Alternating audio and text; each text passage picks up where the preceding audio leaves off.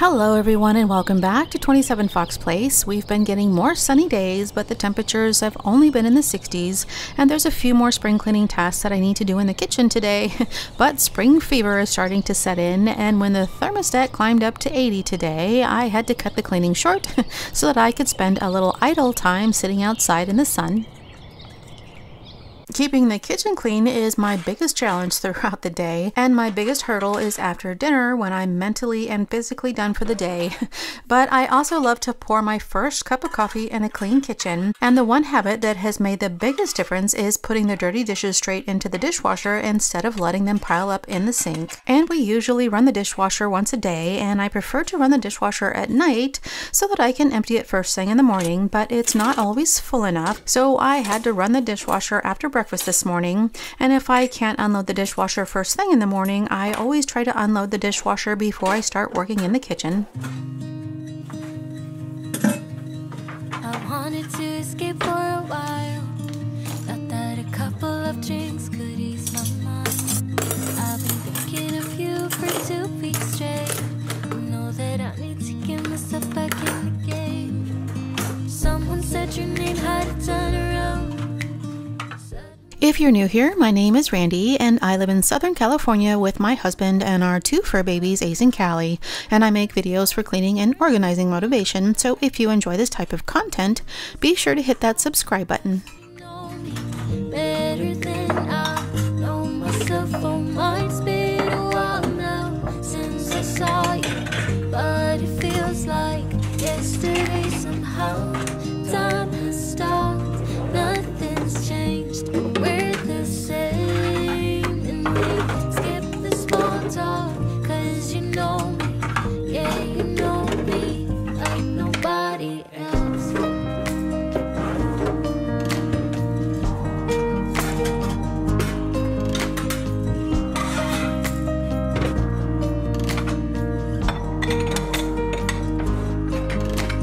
I wanted to escape for a while.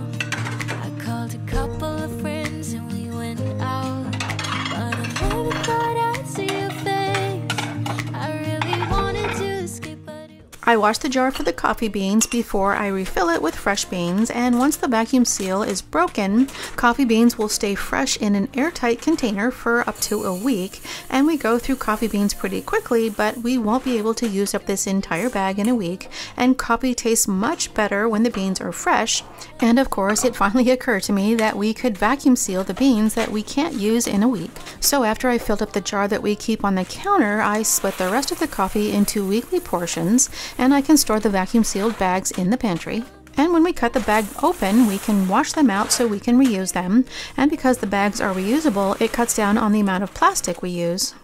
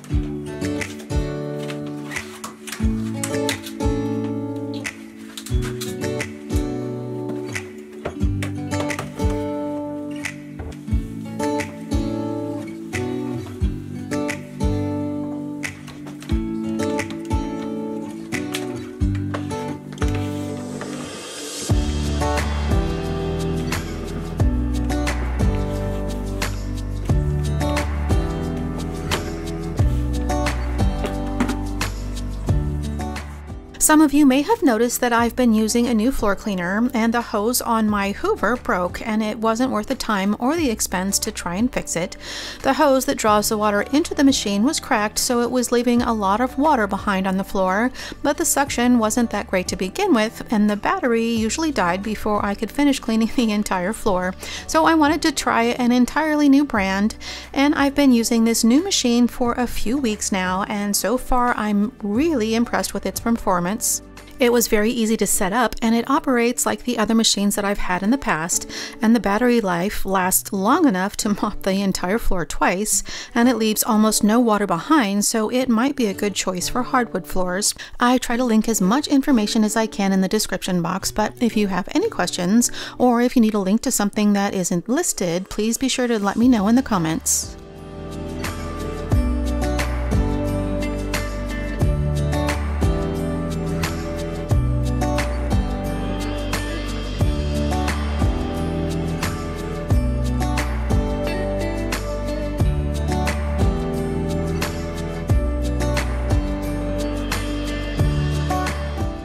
It has a docking station to hold the brush and filter while they dry, and the only complaint that I have so far is that it has a built-in battery, so I can't store the machine away in the closet while the battery charges.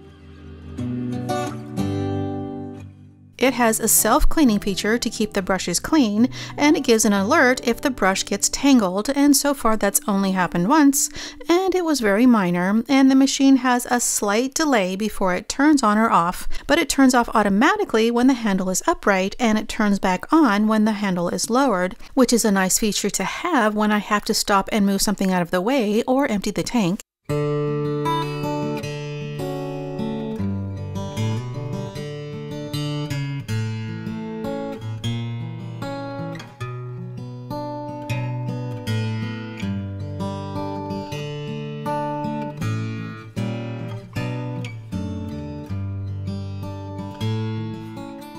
The water tank is about half the size of my old machine, and when I first saw the size of the tank, I was tempted to pack it up and send it back, but it turns out that running out of water isn't a problem. The machine doesn't seem to dispense a lot of water, and it removes all the water from the floor so that it dries almost instantly.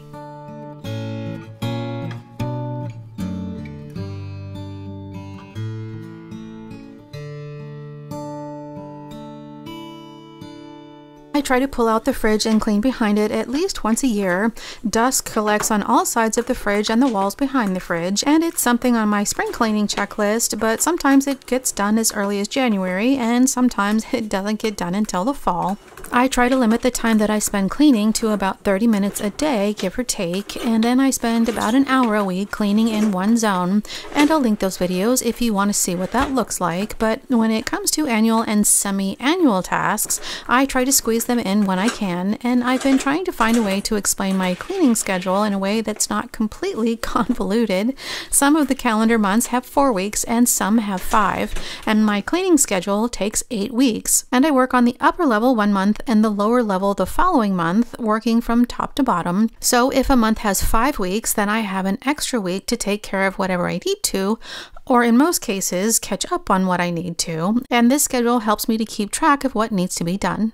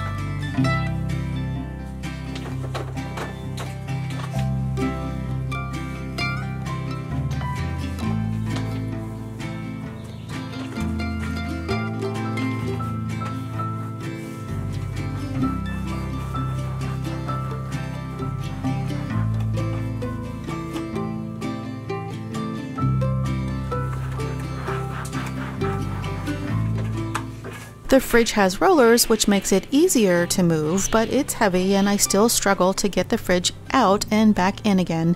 But it's much easier to push than it is to pull, but trying to keep the fridge straight is a challenge, and I always have to stop and realign the fridge with the opening so that I can push it back all the way.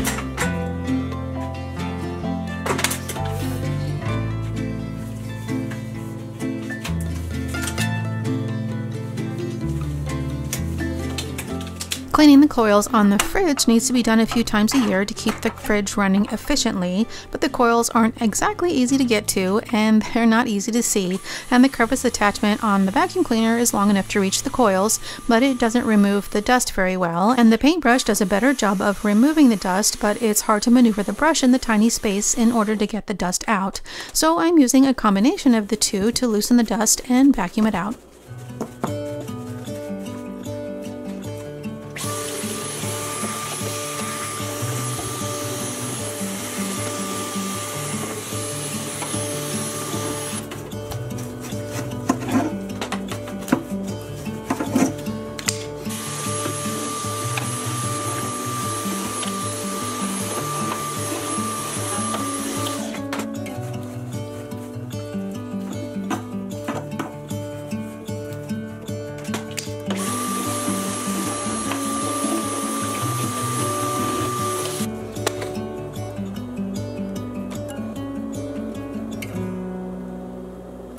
Was surprised to see that the grill cover wasn't that bad, and I wanted to mop the floor before I put the grill back, so I just rinsed it off and set it aside to dry while I finished up in the kitchen.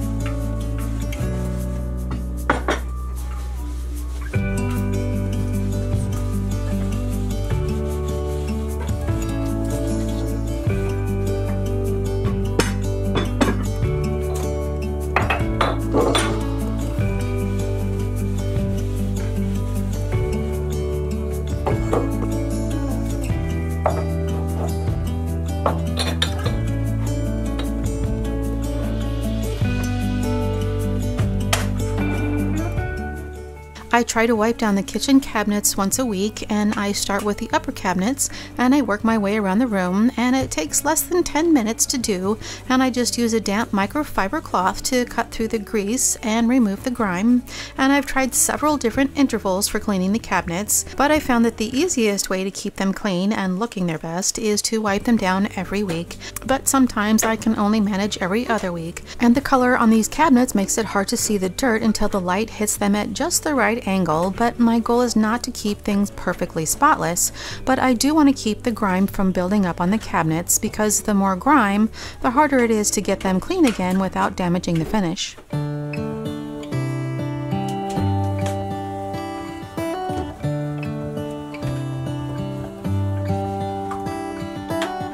How come the stars come to shine when it's dark from so far away and show us where we are? What makes the sun go to sleep every night? And what's it dreaming of? I wonder.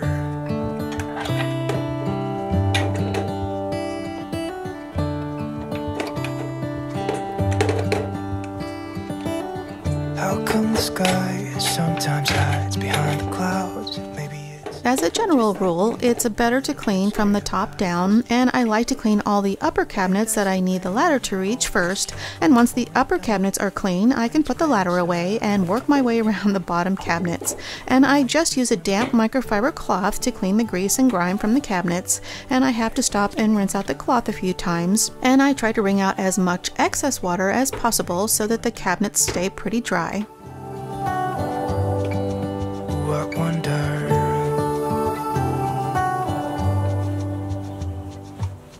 How come the trees gets undressed when it's cold?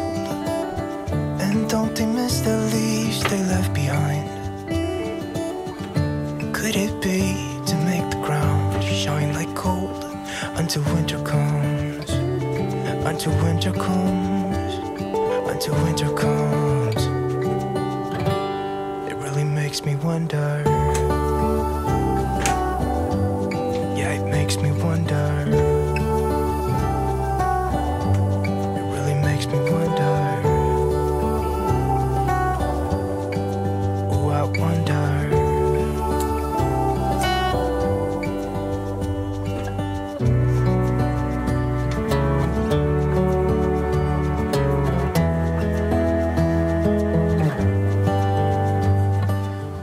Cleaning the oven is a semi-annual task, and we stop using the oven when we start running the AC. And I try to remember to clean it after the holidays and again at the beginning of the summer when we stop using the oven. Shine when it's dark from so far away and show us where we are. It really makes me wonder.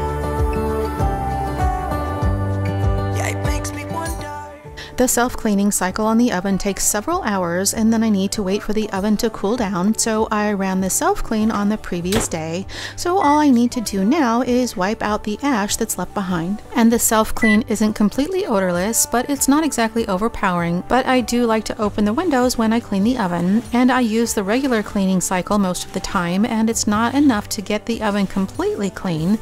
There's a few spatters that get left on the inside of the oven, but the longer cleaning cycles use more energy, so the regular cycle is good enough.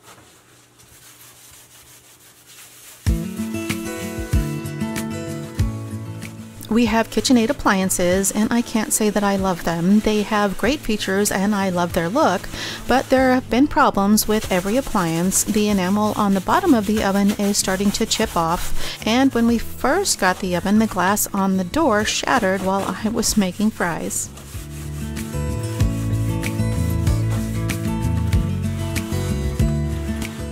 The glass on the door doesn't clean quite as well with the regular clean, so it still needs a little bit of work, but it's much easier to clean than the inside of the oven, and I just use a razor blade to gently scrape off the gunk that didn't burn off.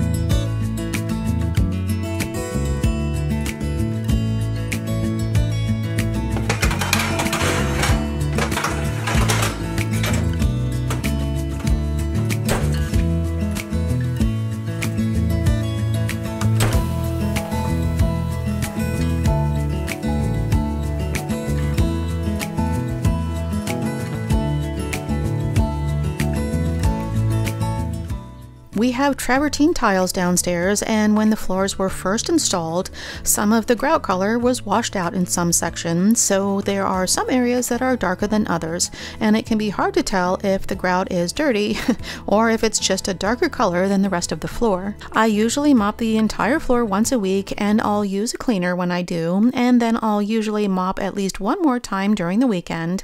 And one reason I like the wet vac is that it vacuums and mops at the same time, and it picks up all the dirty water from the floor, which helps to keep the grout clean.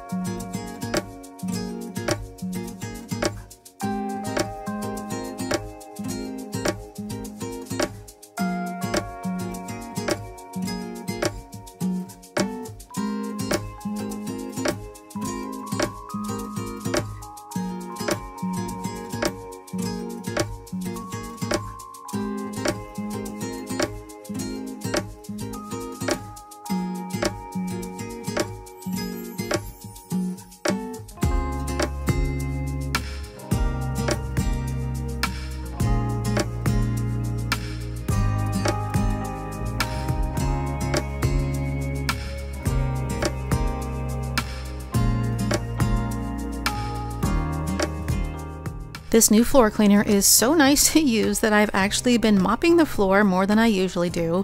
It's quiet and it glides smoothly over the floor, and because it dries almost instantly, I can mop anytime and I don't have to worry about the foot traffic on the floors.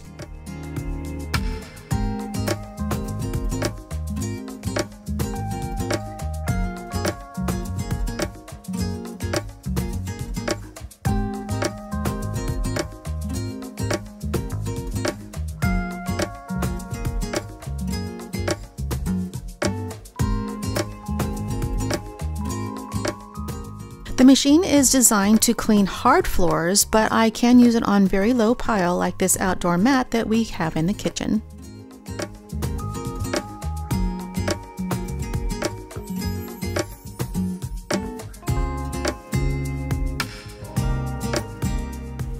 And once the floors are clean, I just need to rinse out the collection tank and put the machine back on the base to recharge, and then I can run the self-clean cycle to clean out the roller.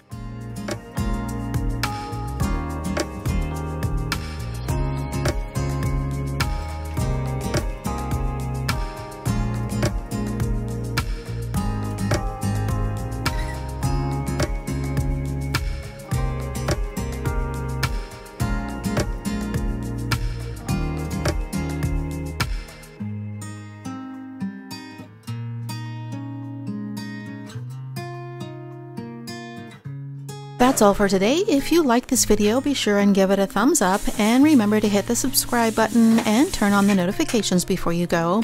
And thank you so much for spending your time with me today, and I hope to see you next time.